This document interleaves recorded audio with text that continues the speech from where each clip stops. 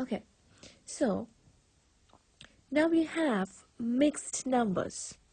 3, 1 by 2 is a mixed number, and also another mixed number 1, 1 by 3, where 3 and 1 are whole numbers. Whole. 3 and 1 are whole numbers. 1 by 2 and 1 by 3 are fractions. Fractions. To add the two mixed numbers, let us first add the whole numbers. Let me first add the whole numbers 3 and 1. I get 4. So 3 plus 1 is 4. Okay, now let me write the whole number. 3 plus 1 is 4. So 4 plus, let me write the two fractions inside the parentheses, 1 by 2 plus 1 by 3. You can see a parenthesis here. The brackets are parentheses. So whenever there's a parenthesis, that has whatever number inside the parenthesis has to be solved first. So there's a thing called PEMDAS. So this is, P stands for parenthesis. Whatever inside the parenthesis has to be solved first. Next, whatever exponents has to be solved. Third, multiplication and division has to be solved.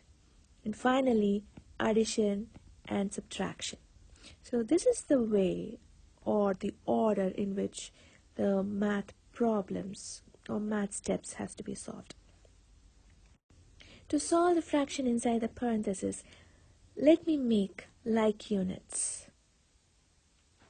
Okay, so 2, 4, 6 and 8 are the multiples of 2, and 3, 6, 9 are the multiples of 3. So 6 is the least common multiple. Okay, so let me solve the problem. 4